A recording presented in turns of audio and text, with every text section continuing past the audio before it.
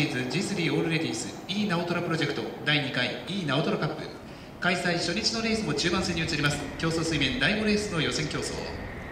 1号艇には水野希美、2号艇坂本直、3号艇渡辺由美、4号艇には山下裕貴、5号艇永井正美、6号艇松岡奈美、以上6名の対戦です。1歌3、4、5、6、このレースもコース取り全く動きはありません。後枠1号艇水野希美の引戦となります。水野人気の一角、その奥でボートを流す2号艇は坂本直。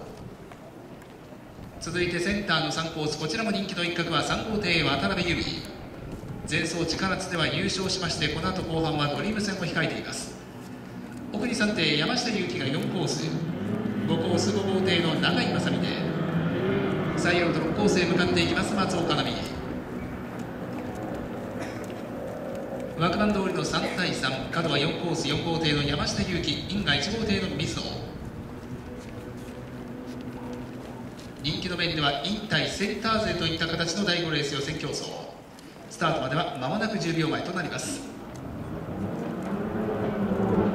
並び内側から1番2番3番ダッシュが4番